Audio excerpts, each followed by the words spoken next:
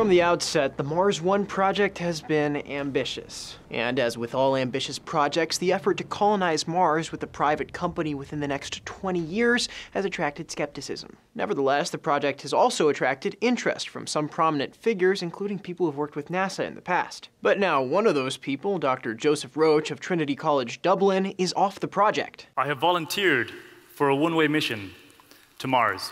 Roach, unlike many of the project's 100 final candidates, has a pedigree, a PhD in astrophysics, and time spent as a research assistant at NASA's Goddard Space Flight Center. So why would Mars One get rid of him? Well, mainly because of this column he wrote for The Guardian. In it, he writes, "I think that the shortcomings of the selection process, coupled with their unwillingness to engage and collaborate with the scientific community, means that the time might have come for Mars One to acknowledge the implausibility of this particular venture." In his column, Roach cites a paper put together by researchers at the Massachusetts Institute of Technology, which casts doubt on the viability of Mars One's plan. In that paper, the researchers found Mars One's plans to use resources from the ground, oxygen and hydrogen, to make water were unrealistic. They forecasted without those resources, the first crew member would die 68 days into the mission. Mars One's CEO, Buzz Lansdorp, disagreed with those conclusions, although Popular Science reports he was not willing to share his own company's data with the researchers. Roach is not the first scientist involved in the project to question its practicality.